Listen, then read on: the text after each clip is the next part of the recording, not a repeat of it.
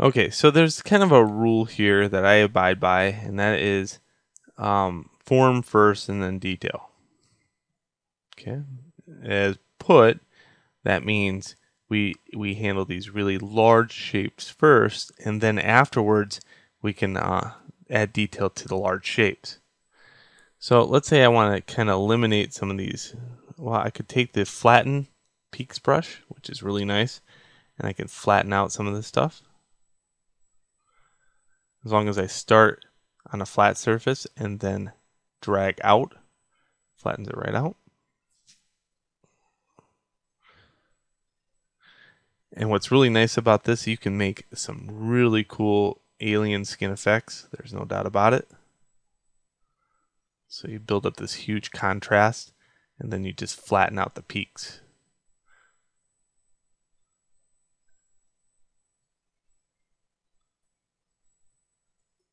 Okay. Also, if you hold Shift with any other brush, like F draw, and you hold Shift, it will smooth.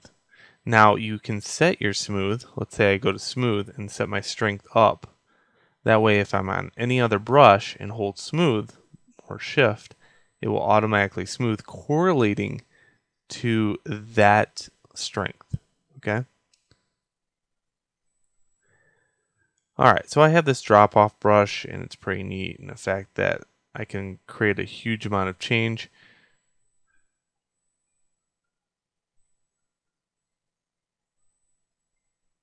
So what I'm going to do is throw some forms in here and make sure they don't have a whole lot of pinching between them.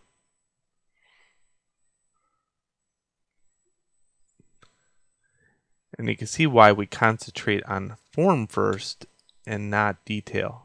Because if I do this, let's say in this area right here, you can see all of a sudden I get a lot of pinching going on, a lot of distortion.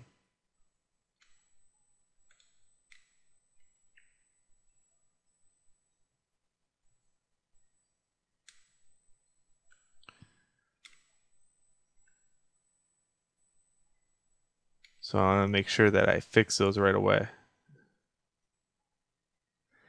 And what's kind of cool about it is the fact that, you know, it does add a little bit of differentiation between like peaks and valleys. And what I'm going to do is create some kind of terrain here just to show you some things. And I will not announce the things I'm going to show you just yet. You're just going to have to trust me.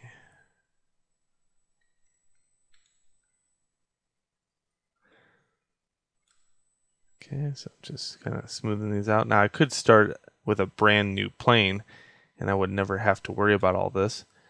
But again, it makes some very interesting textures on this plane if I just take and flatten out peaks every once in a while.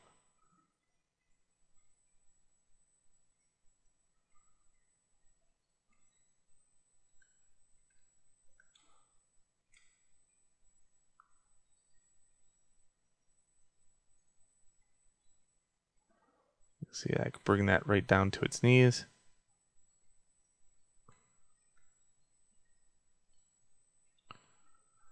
Very cool.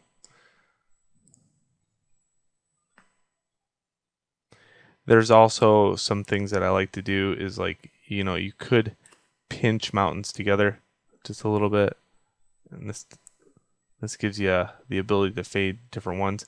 But you got to be careful, because if you're building a terrain patch, you don't want to touch the outside edge. So, you know, you only pinch in the center.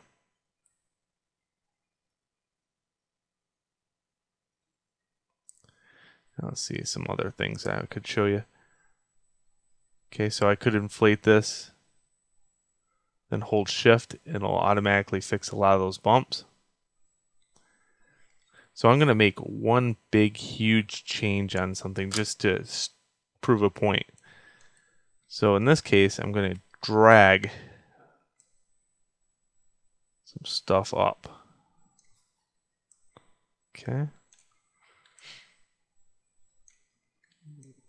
And let me drag it up very straight.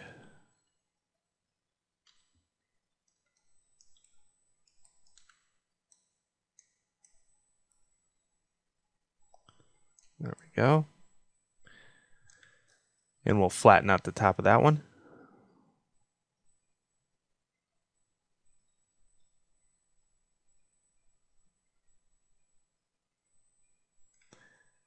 And maybe carve it down. And you can see I'm constantly switching brushes, constantly. Sure, I'll use this drag rec.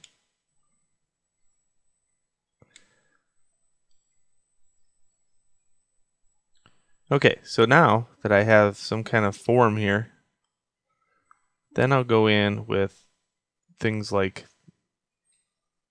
a noise, which it looks like I need to make one now.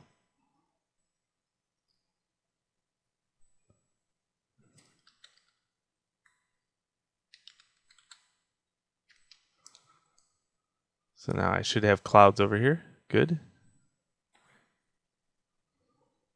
Gonna take accumulated off. Now accumulated, I should have never had that on, but that's okay. That's probably why I was having such issues over here. Accumulated means it'll stack on top of itself and keep digging in. I like to make, when it comes to a surface change like this form, I just want to put some detail on the form itself. I don't use accumulated because I just want to go over the form once and not have a whole bunch of pinching things going on. I do have to turn this down though. Okay, and I'll just add some detail in here.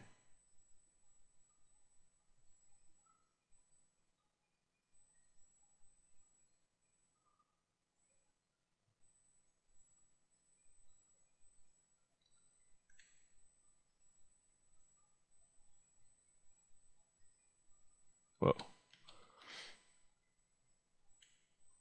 Again, I want to kind of save the outside edge.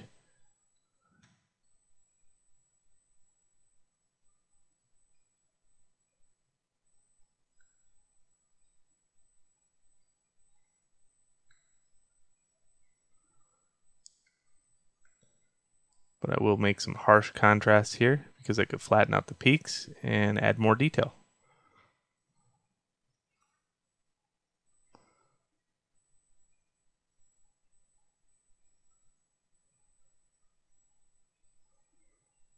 That gives it that weathered look.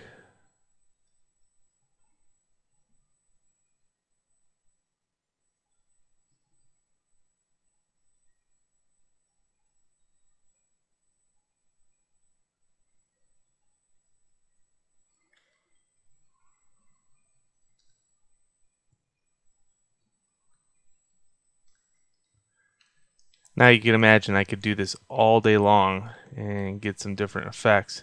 I could pull some textures from like grass and stuff by taking either pictures from the internet or taking some shots of my own or whatever. But anything can become an alpha.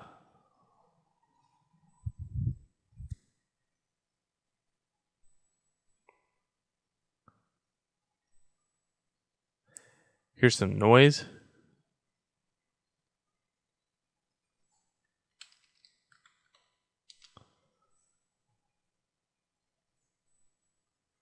Again, hitting enter over here to make sure the noise fits in. You can see noise just goes like that. So if you wanted to make, let's say, a real fine type of texture on the outside edge without distorting the heck out of it, noise is good.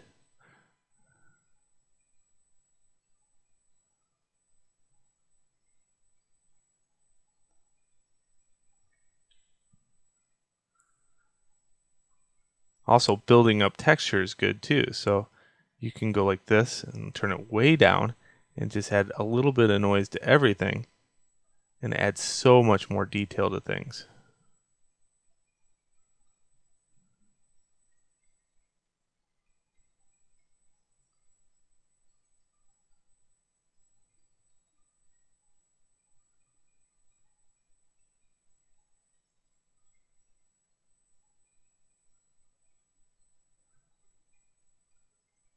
What I like to do is kind of blur my vision just a little bit when I do this.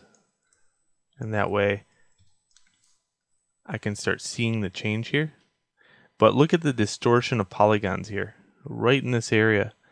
It's such a huge change that the mesh doesn't even know what to do with this area, and there's no detail here. So that I wanted to kind of make this huge form in here just to kind of show you that the type of resolution that you're looking at to produce something like that is huge. You're going to have to like subdivide it even one more time, and can your system actually handle that? Also, it has a lot to do with your UVs. So in this case, if I back down on my preview, or my sculpt, oops, sorry, because that's right, I'm in sculpt mode. But if I knock down on my preview, when I generated the UVs for this thing, I generated them based upon this. Okay? So what happens is, if I'm at 8, and I hit apply base, now hit tab, look what happens.